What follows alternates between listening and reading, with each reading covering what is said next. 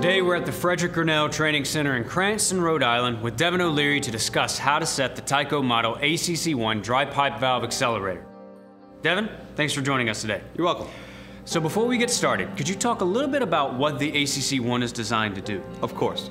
So first, the ACC-1 is designed for use with the TYCO Model DPV-1 dry pipe valve and many other valves you might encounter in the field. It speeds up operation of the dry pipe valve when air pressure drops at a rate of more than 1 psi per minute.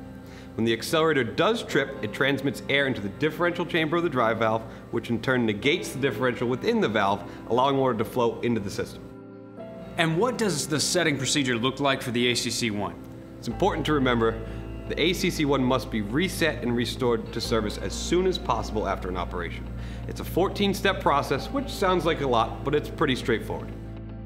First, you're going to close the system main control valve, the air supply control valve, and the accelerator control valve. Next, open the inspector's test connection, then open the main drain valve as well as any auxiliary low point drains connected to the system. After the system has been drained, close the inspector's test connection and all auxiliary drain valves, but leave the main drain valve open. Could you explain why we leave it open? Sure, this step is important because we need to make sure that all water is drained out of the system before we reset the dry pipe valve. Now that all water has evacuated the system, reset the dry pipe valve as described in the instructions provided in the appropriate technical data sheet, and restore normal system air pressure. Remember to leave the main control valve closed and the main drain open. If you're resetting after a trip of the system, the next step is vital. While depressing the plunger of the dry pipe valve's automatic drain valve, partially open the accelerator control valve and allow the water in the accelerator piping to discharge.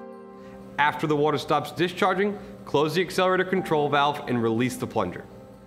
Now, remove and clean the strainer at the accelerator inlet. Why is this step important? It's important because a clogged strainer can stop the accelerator from functioning correctly. After you clean the strainer, put it back in and you can move on to the next step. Slowly remove the vent plug located on the side of the accelerator cover and bleed off any residual air pressure in the differential chamber. Unscrew the knurled reset knob until you hear a click, which is the sound of the lever snapping back into the set position. Screw the reset knob back in until it's finger tight. Next, replace the vent plug and verify that the system pressure has returned to normal. Then, partially open the accelerator control valve. Note the time it takes for the pressure in the differential chamber of the accelerator to reach 10 psi. The time should be within the range of values indicated on the datasheet for optimum performance of the accelerator. And what if it falls outside of this range? If the time to pressurize the differential chamber to 10 psi is not within the range of the values given in the datasheet, then close the accelerator control valve and follow the corrective procedure as described in the care and maintenance section in the datasheet. When the gauge of the accelerator and the air gauge on the system are equalized, the accelerator is set and ready for service. Now, close the accelerator control valve and slowly open the dry pipe valve's low body drain valve. This bleeds off any excess water above the priming level that may have been collected on the top of the clapper. Close the low body drain valve, return system pressure to its normal value, and then completely open the control valve to the accelerator. Finally, partially open the main control valve, close the main drain valve as soon as water is flowing, and then completely open the main control valve. The fire protection system is now ready for service.